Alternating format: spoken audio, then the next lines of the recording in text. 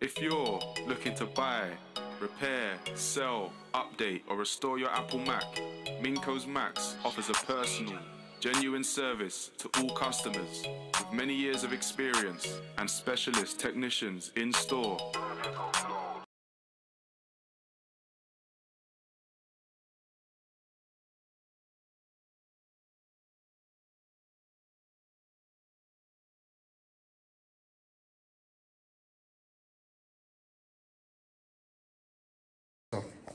Alright, so here we're going to be doing a GPU demux disable job on this MacBook Pro.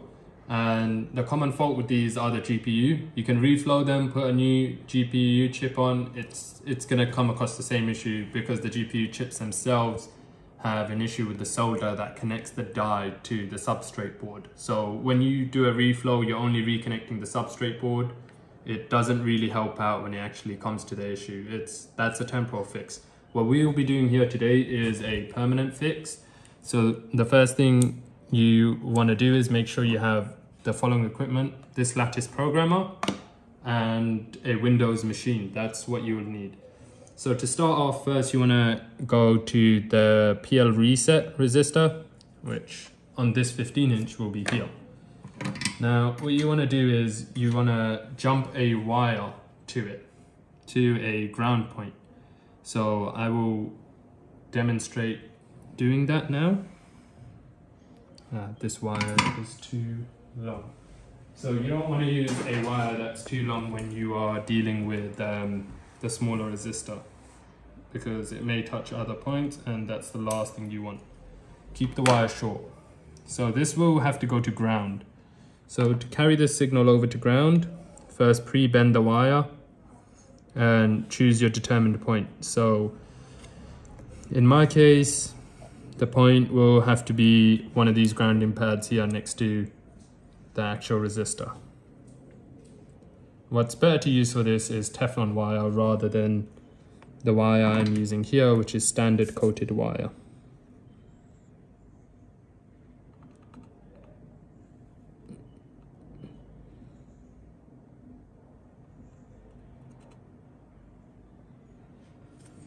Alright, so now that's been done, it may come undone.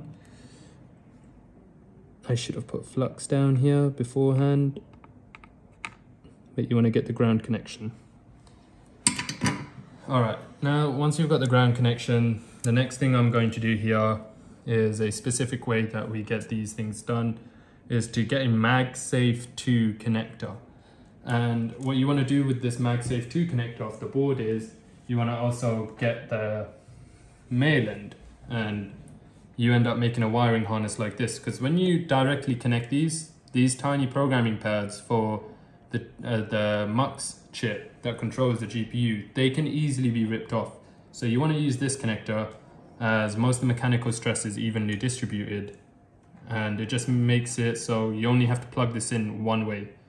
So when we do these jobs, we just solder down this female connector for the MagSafe 2 charging board, and then we just connect this, and that goes straight into the lattice programmer.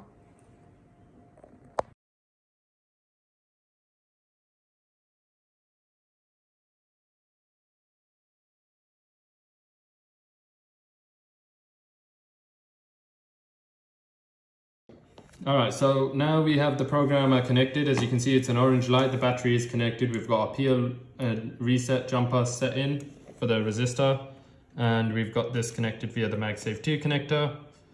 Now, first thing you want to do is press the power button. You will get no display. As you can see, there is no display. Expect that. You will get fans, that's fine. Next, you want to apply your license key, and you want to flash GMUX. So we'll download the firmware, and then it will prepare it and start flashing the GMUX firmware.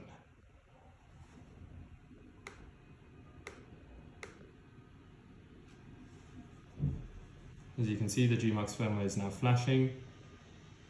You always want to check your connections, especially if you're using this MagSafe 2. It doesn't perfectly align. As you can see, I've had to put some wires in for as little spacers or jumpers for the actual connection. And as you can see, the demux has been done properly.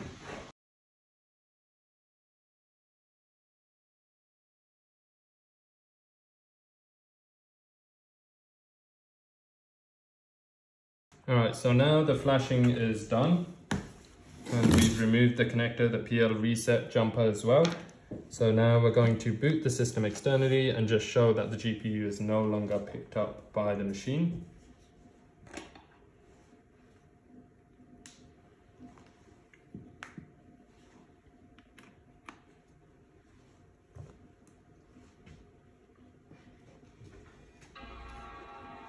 Getting a chime, that means it's passed all its hardware checks.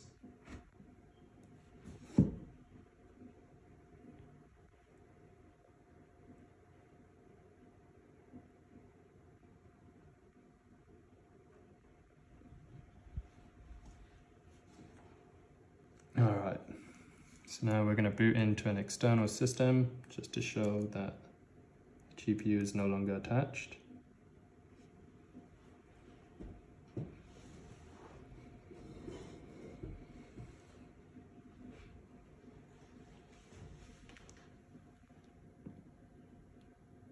Previously, this MacBook would not even pass this stage due to the GPU issue.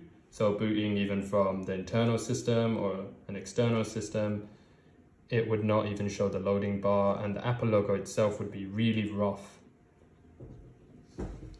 Alright, so now we're into the external system.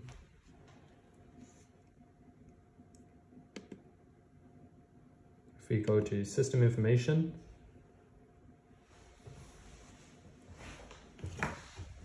now what you should see when you go to the graphics or display option, you should see GMUX version. It should say D051AB, spelling DOSLab, and you should only see the integrated Intel HD graphics, and you should not see the AMD GPU at all, which in this case we cannot see this at all. So that's a GPU disabled job via DMUX.